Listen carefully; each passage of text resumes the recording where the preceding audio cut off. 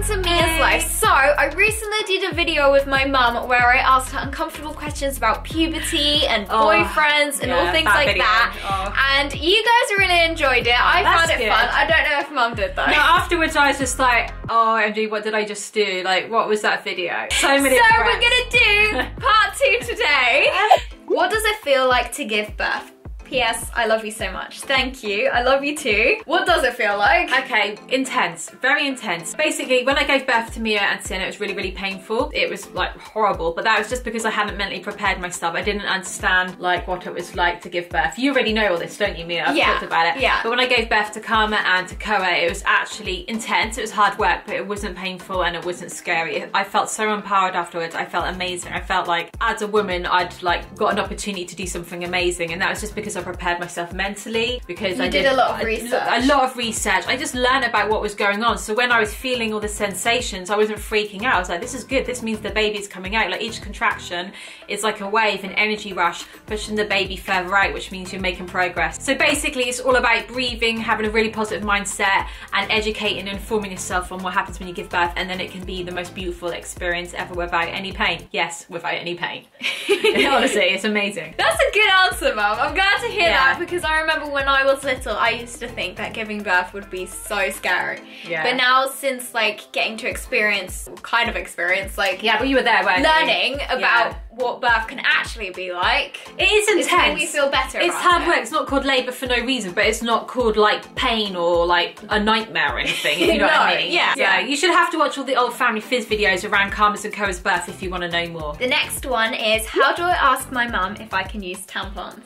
Well, I think you just need to make sure that your mum's not super busy or super stressed, and you've got some quiet time where you can both sit down and chat. Explain the reasons why. I mean, you're not asking to do anything wrong, are you? You're just asking whether you can use a tampon. But obviously, it would be really nice if you and your mum could talk about it together. I think you approached me, didn't you? You wanted a little bit of help, and I asked her, like, why do you want to use? Because obviously, most people start off using a pad when they start their period, don't they? Yeah. And then when you transition to using a tampon, it's kind of like, I don't know, like you're kind of growing up a little bit more. So maybe your mum might feel a bit uncomfortable about using a tampon, I don't know. So, but I would just ask your mum, and I'm sure she'll be fine about it, and she'll probably give you some tips and advice as well. I think your mum would be really happy if you went and spoke to her. I feel like mums would love it if their children approach them way more with questions. I feel like most people don't dare ask their parents anything, but like we're always here for you guys. Like we'd love it if you spoke to us more. You are really good at that now, but you weren't when you're like 12 and 13, you were a little bit more shy around me, weren't you? I was definitely, I felt kind of embarrassed about something. But now Mia does ask me a lot. Sometimes some things she feels very embarrassed about or shy, but it's completely normal. Like you trust me now, don't you? Yeah. The next question is from Family Fizz Cuties, and she said, what age do you think it's necessary for me to get a boyfriend? I don't think there's any age for you necessary to get a boyfriend. If you're like 8 or 9 or 13, like really young, then I don't think it's an appropriate age. But as you get older, then people will probably start thinking like, oh, when are you gonna have a boyfriend? But like you could be 45 and not have a boyfriend or husband. And like it's not necessary. It's all dependent on how you feel about it, isn't it? Yeah, I guess a boyfriend doesn't equal success. A boyfriend doesn't mean you're complete or that you've like achieved something good. Meeting somebody else and getting a partner should be like a complementary thing in your life, and something which feels natural and right and just happens at the right time, and it's not necessarily important. So I guess it's not necessary. You shouldn't really like force it. I think obviously the older you are, the more mature you are, then you'll be able to kind of be able to meet somebody who you want to spend your life with, or some of your life, and you'll probably more likely have a better experience the older you are, because you're gonna be more mature. You might, like when you're younger, I feel like you make a few more mistakes and stuff. So if me wanted to get a boyfriend round about now, because you're coming up to 16, I wouldn't say no, but I don't think it's necessary. Yeah. You know what I mean? Like, yeah. The next question is, what was your mum's biggest fear during puberty? I guess I was quite apprehensive about starting my period. It was more of a mixture of excitement and the unknown. And so I talked about my period in the first video of this series, like what happened.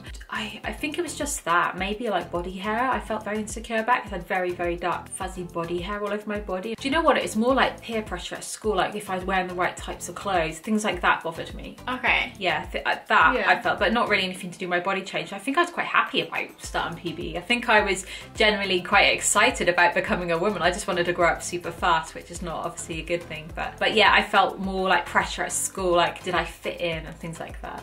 Okay, so the next question is from Mia's Life fan, and she said, how can I tell my mum that I'm old enough to wear makeup at school? Wait, like I said with the previous question, find a time when both you and your mum are relaxed and you've got some time to speak, so she's not in a rush, she's not about to go to work, or she's like super stressed, and then she's more likely to listen to you properly. Maybe offer to make her a cup of tea or something. Get her on your side. And then you explained this in your book, didn't you? I think this is a question in your book. I think you just need to approach her and say it calmly, and don't get all like defensive straight away or like shout at her, or because I know sometimes if you feel nervous about something you can kind of like have a bit of a bad energy or vibe around you. So if you just approach it in a nice way and just explain the reasons why. If your mum says no, I don't like it, obviously you're gonna feel like you're gonna feel a bit annoyed, aren't you? Try not to get annoyed and listen to your mum, and then if she sees that you're acting grown up about it and you're respecting what she says, then she'll probably think, maybe, I'm not saying this is definite, but she might consider it in the future or soon, because she'll see that you've acted in a grown up way to her. So I think you've just got to show that you're mature, grown up and respectful, and then she's more likely to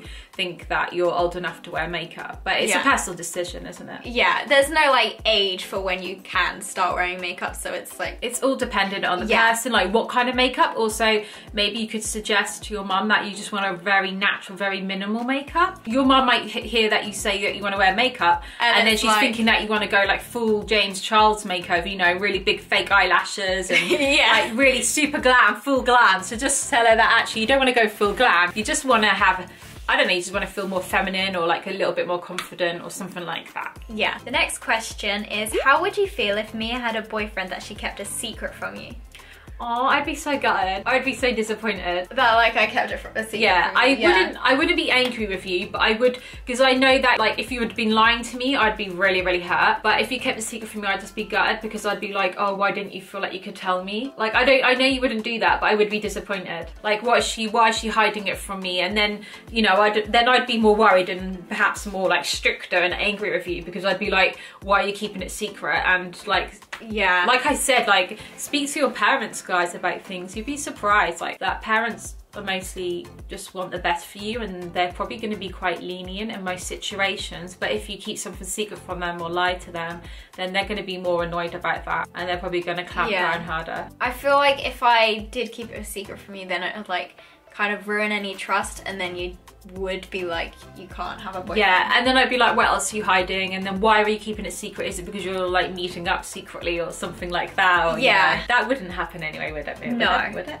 No, it wouldn't happen. Okay. I would tell you. Oh, thanks. So the next question is, do you think it's okay to drink underage? No, definitely not. I don't. It's really unhealthy for you, especially as you're growing up. It can like damage your liver. It's illegal. It's very, very expensive, so you'll probably be wasting a lot of money, and then you can get yourself in some really, really bad situations. Basically, you could get very drunk and then not know what's happening, or you could like hurt yourself. Somebody could take advantage of you.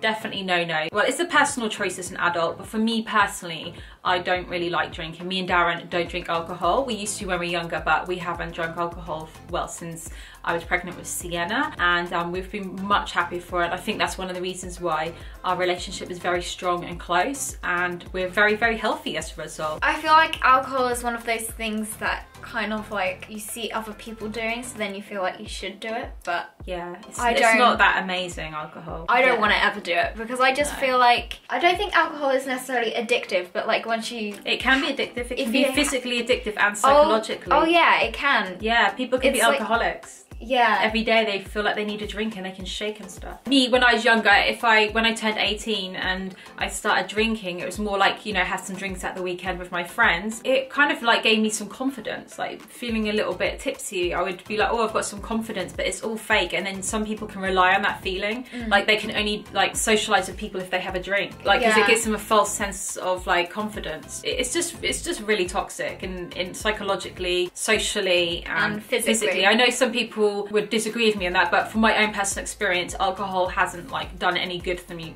for whatsoever. I just would rather spend my money on like being healthy.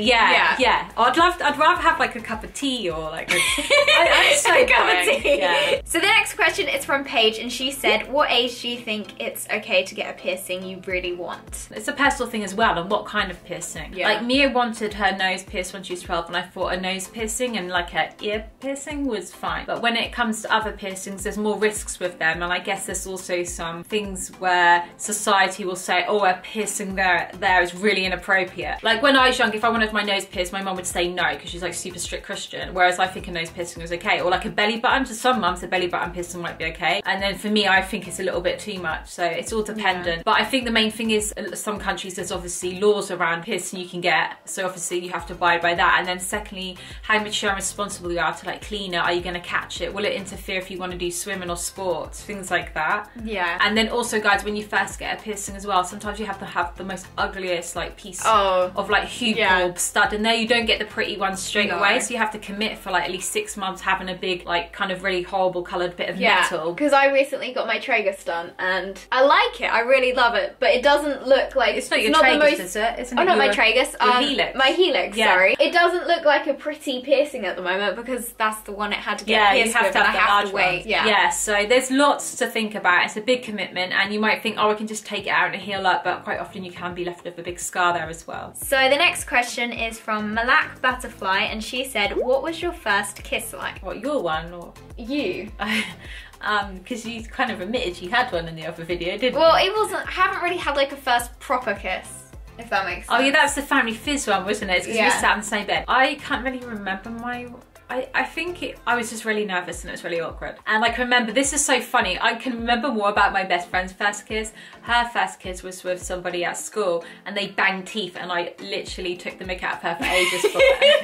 That's funny. So yeah, I can remember that one more than my own. That's really funny. But it's like in high school. So the next one is from Sir Abs, and she said, how many boyfriends should you have? Shit, that's like... There is no set amount you should have. People tend to have a few boyfriends before they meet the love of their life. Like you have to kind of date, if you know, you have to date for a little while, don't you, to like, or be friends with other people until you find out what you like and who you like. Yeah, but I don't think that's like a rule or anything, but I feel like for most people, maybe they might have a couple of boyfriends and then they meet the love of their life and they stay together. Some people will have like one boyfriend or one husband for the whole life. Like there's no set rule really. I guess it's what you're comfortable with and how your life pans out and who you meet and how it goes.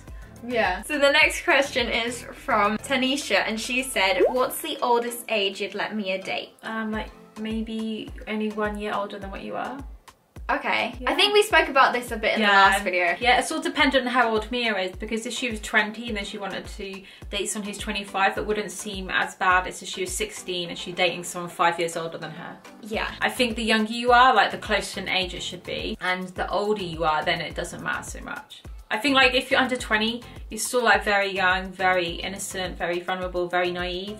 So I would prefer if your boyfriend was closer in age to you. So he was still in that naive, vulnerable age. So you're both kind of like coming of age together rather than you were with someone who's more older and experienced. I think that's more inappropriate. Does that make sense? That's age is just a number. Age is just a number. I get that, but yeah, these questions are so uncomfortable. So the next question is from Alice, and she said, do you want Mia to have a baby at 16? Of course not, no. Not that, obviously I had Mia when I was 16, so I'm not saying, you know, like there's anything bad about that, because like you happened for a reason. I know, but that doesn't mean that I would want it to happen to Mia still, like have a baby at 16. Of course not. I can't even imagine like how you would cope. I can't imagine you being pregnant. I was different to Mia basically. When I was 16, I was completely different. I was way more mature, I was way more rebellious. I was just different mentally, wasn't I, to what you are now. Well, I don't know what you're like.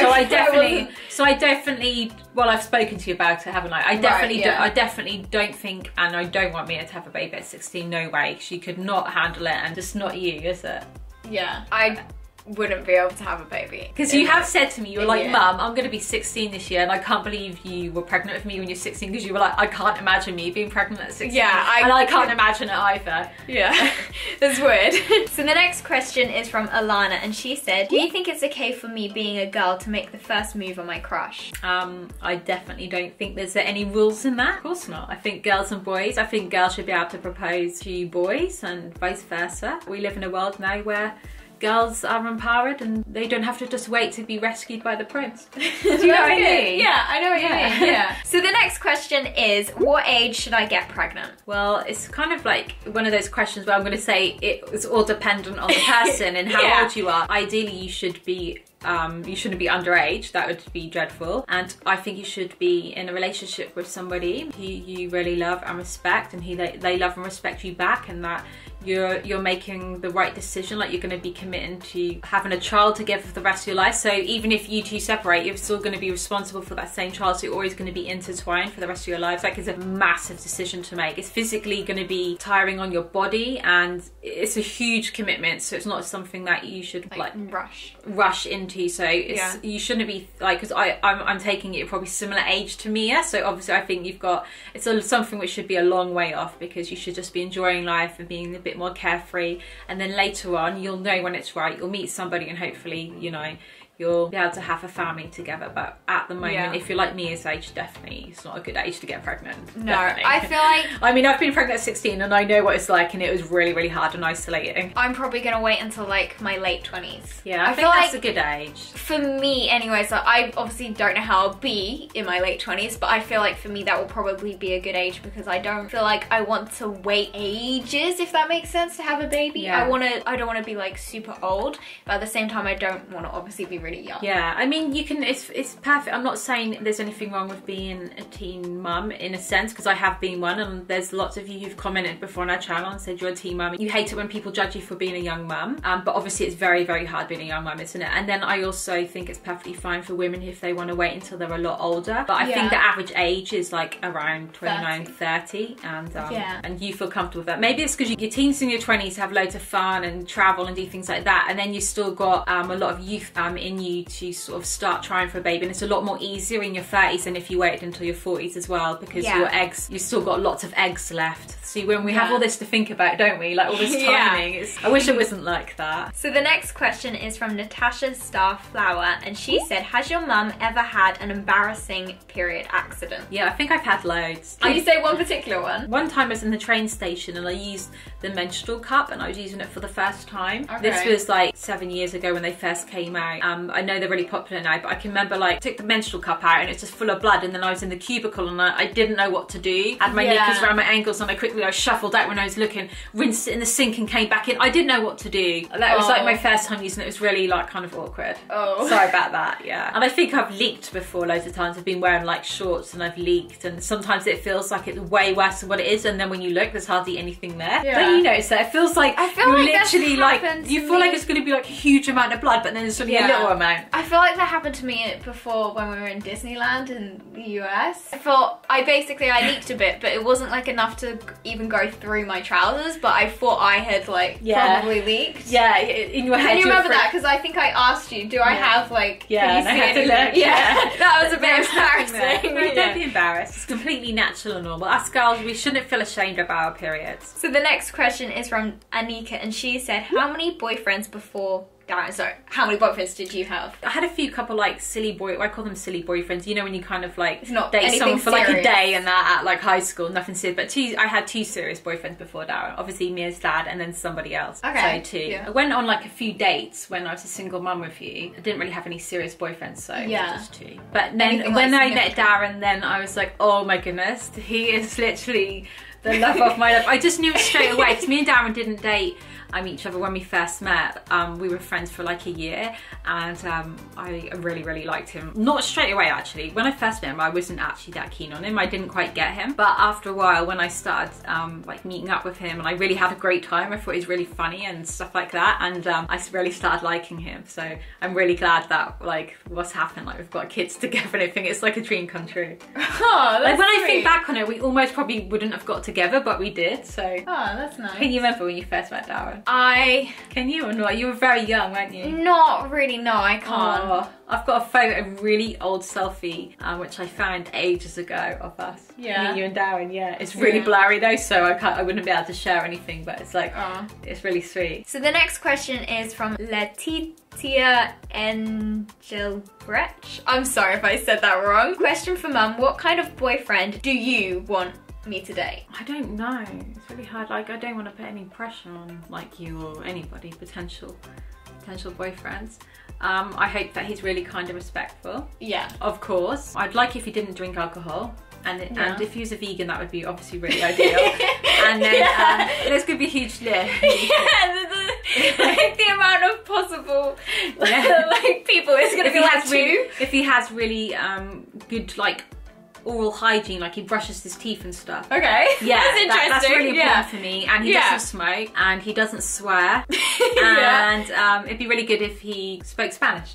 Oh yeah. I just want him to be a nice person. Yeah. And I want him to respect himself as well, so that's why I don't like the smoking element. Yeah, I know what you mean by that. So the next question is from Harriet, and she said, can you tell if you're going to have big or small boobs? I don't really know, because I think that when I was younger, I started puberty before Harriet, my sister. This is funny because this has just called Harriet. Yeah. I realised that when I said it. I got boobs straight away, and they were quite big to begin with, almost. When I say big, they like got big straight away. But then Harriet didn't have any for ages, and now Harriet's got like bigger boobs than me. But she started puberty later and they were smaller. Like she always had like a, I hope you don't mind me saying this, Harriet, like this is helpful for people, but she had like a flat chest, no boobs.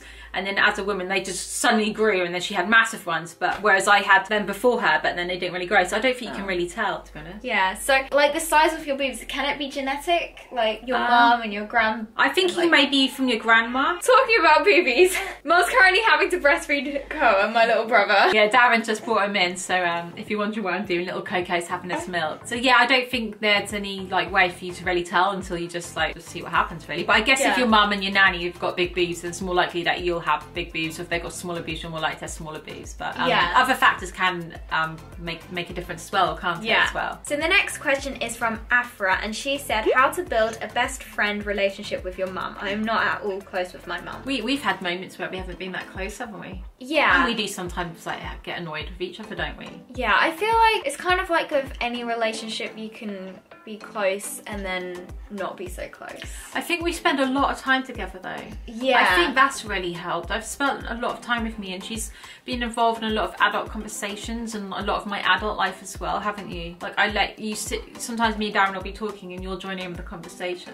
So I think what it is, maybe like there's some moments, instead of being upstairs in your bedroom, I'm just guessing this might be your situation, and like shutting yourself off for some periods of time, maybe like just come down for like half an hour, 30 minutes and just spend some time with your mum, sit with her, ask her if she wants some help, and just ask her some questions about herself. Maybe you could ask her some questions about what it was like when she was younger, or how her day's been, because everybody loves talking about themselves, don't they? Yeah. And she'll probably be really like, maybe at first but find it a bit thinking weird. You're asking for something. Just say, Mum, I mean now might be a really great time for it because of what's going on in the world. So maybe say, Mum, is it alright if I just spend some time with you? I just feel like I just want to be with you. And she'll probably find that as really flattering and be really like, honestly, she'll probably absolutely love it. Obviously not when she's super stressed, because you might get a reaction you don't want, like, oh, I'm just really busy, leave me alone. So make sure she's not like super busy and stressed, because that's not being fair, because she might not be able to. But like everybody has some time in their day when they sit down. So maybe, well, like, if she comes in from work, if your mum goes, oh no, because everybody's in lockdown at the moment, aren't they? So lockdown's a perfect example. It's a perfect time for it. So maybe just spend more time with her and ask her loads of questions about herself, and maybe do some nice things for her, and then gradually over time you'll feel like you're getting close and your relationship flourishes, I think. Yeah, I think it's just about like putting in effort yourself as well, not just like, I think with any like friendship, sometimes you can feel like it's reliant on the other person, but it's also like you need to maybe do stuff yourself as well. Yeah, it's so easy to think that somebody else is in the wrong. It's like, I've had to be working on this for many years. Sometimes you can take on the role that like you're kind of like the victim and everybody else is treating you badly. And sometimes when you look back on things, like even with when I was younger with my mum, we used to have a lot of tension between us, so I was quite rebellious. But looking back on it, there's a lot of things that I did which was not very nice to my mum. Like she wasn't the bad guy all the time. Like, I think sometimes when, especially when you're a teenager, you can kind of have this like enemy like situation going on, like the parents are the enemy, but they're really not. They want the best for you. And honestly, they're probably, if you ask your mum some questions about herself and what it was like when she was younger, or about her day, she'd love to talk about it, and it's a great like icebreaker. Or maybe you could just randomly like say a joke or something, or or like, Mum, did you know that? And like say like, I don't know, just something random if you want, if you don't want to be like too deep and meaningful straight away. When did your mum start getting boobs? 10. 10. I was about 10, yeah. I think that's when I started puberty. I think that's the same for me. Yeah. As well. I was about 10. Sarah said, I haven't had my first kiss or make out yet, and I'm nervous I'll do it wrong. Any advice? With your first kiss, I always think that it's like a new experience for you. So you should just enjoy it and not overthink it too much, and always think about the other person. They're probably really nervous as well. And I don't think there's any right or wrong way to do it. And even if you do bang teeth, don't worry about it. I think what's really important is having good clean breath though. Okay. I think that's probably a good one. Yeah, okay. Yeah. Don't get no funny ideas, man. Aww. He was breathing, he was going. Oh. Do you want to say bye to the Meowcorns? Yeah? Aww. Thank you for doing this video with me, Mum. I hope I wasn't too cringe, and I hope I answered them all okay. You did. So Meowcorns, if you're new around here, make sure to click subscribe. Also check out this video here. I'll see you guys in the next one. Bye guys!